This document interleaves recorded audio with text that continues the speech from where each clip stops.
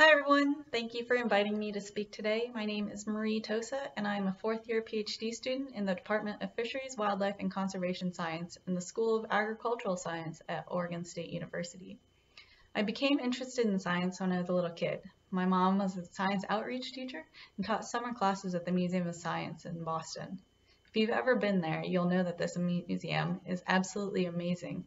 It has everything from stuff about space travel and replicas of dinosaurs like T-Rexes to the live lightning show where they put a person in a birdcage and strike it with the giant lightning bolts.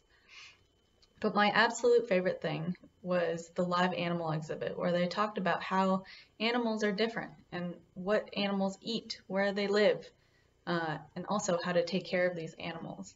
So as a kid, I would go to the Museum of Science all the time. My mom taught me how amazing science is. She taught me that animals aren't just cool because they're fun to look at, but also what kind of things you could learn by doing science. Having grown up on the East Coast, the West was always something I was drawn to. I loved the picturesque mountains, all the public land that was out here, and the giant magnificent trees, and of course the large carnivores. Corvallis is such a cool place because there are so many unique ecosystems just a short drive away. The ocean and the beach are only an hour away. The Cascades are also only an hour away.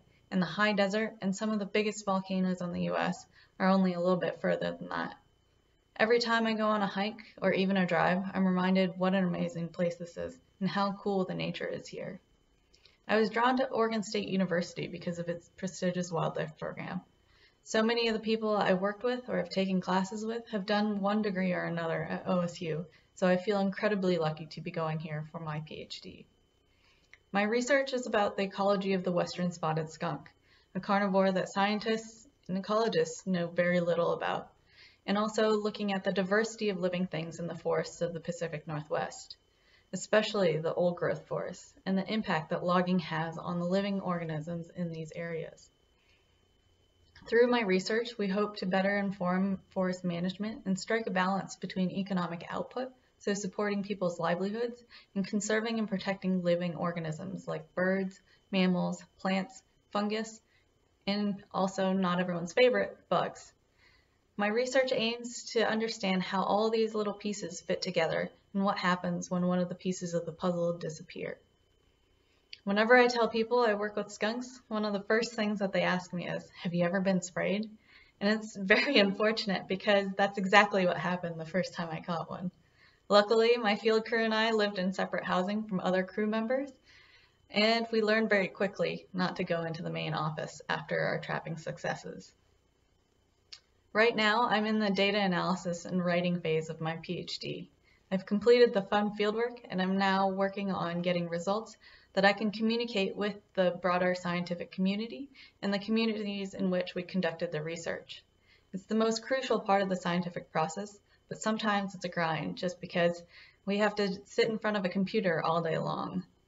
So far, we've learned that these spotted skunks, which are basically the size of a squirrel, can travel a few miles in one night if they want to or need to. And they eat everything from salamanders and birds to small mice and shrew moles.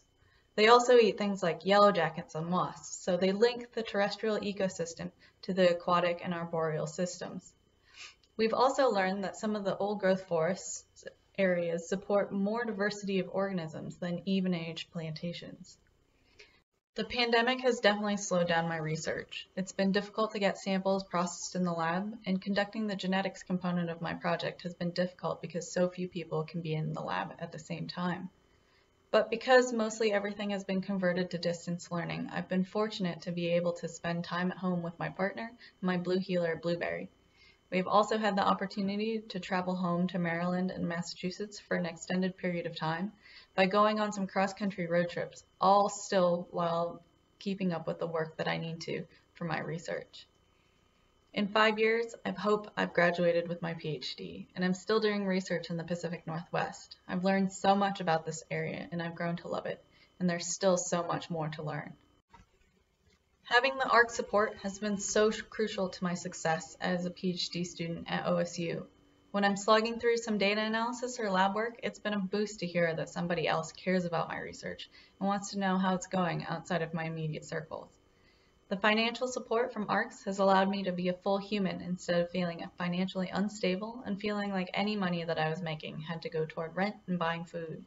Because of ARCS, I felt confident adopting Blueberry and growing our family. I've been able to invest in growing a vegetable garden, going on camping trips, and taking trips home.